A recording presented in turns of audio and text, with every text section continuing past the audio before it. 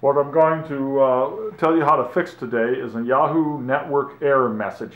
When you open up your Yahoo email, try to click on a single email and end up with an error message that says Network Error, Yahoo Mail was unable to connect.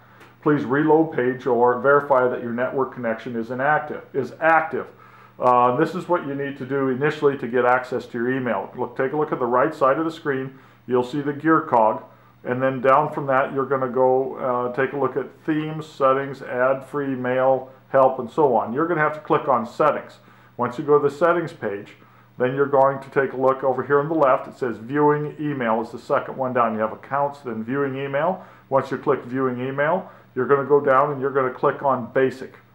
Once you click basic, then you go down to the bottom left and you can click save.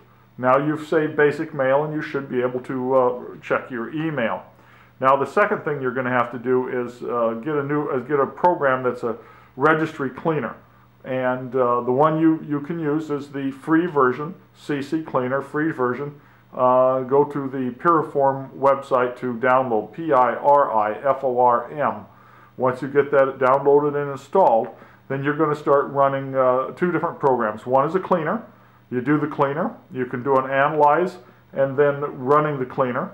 So click over here in the top left, and then go down, and you can either analyze to see what you find, or simply run the cleaner on the bottom right. Once you're finished cleaning, go ahead and go to the registry, and and do the same thing with registry. Go ahead and scan for issues, and then when you're done, you need to fix the issues. Now, before you get into running the cleaner and fixing the registry, you really should do a system restore backup point.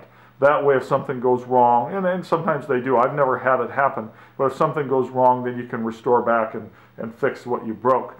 I've done this on this system error message, and it's worked every time I've done it. It may not always work because there's multiple things that go wrong that cause these network error messages from Yahoo Mail, but I would guess that 90% of the time this will fix what is broke and give you immediate access to your email by using the basic mail function.